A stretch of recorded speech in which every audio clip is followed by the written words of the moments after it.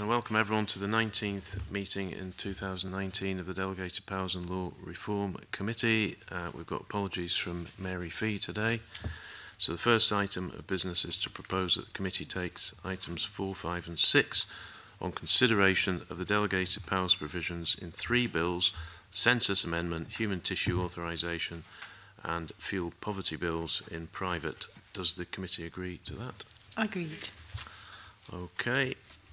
Under item 2, we're considering instruments subject to negative procedure.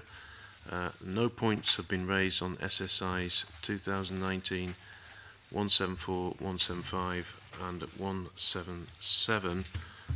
But despite that, if I could just explain what 177 is for anyone who's watching or reading afterwards. 177 relates to personal licenses. There were up to 15,000 personal licenses which were due for renewal.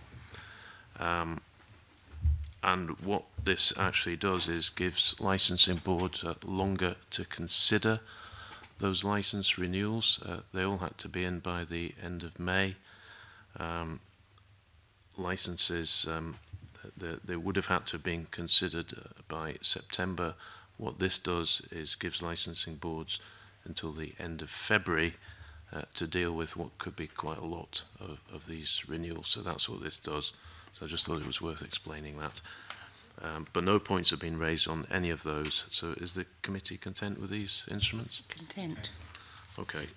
Agenda item 3, we're considering an instrument not subject to any parliamentary procedure, and no points have been raised on SSI 2019-181.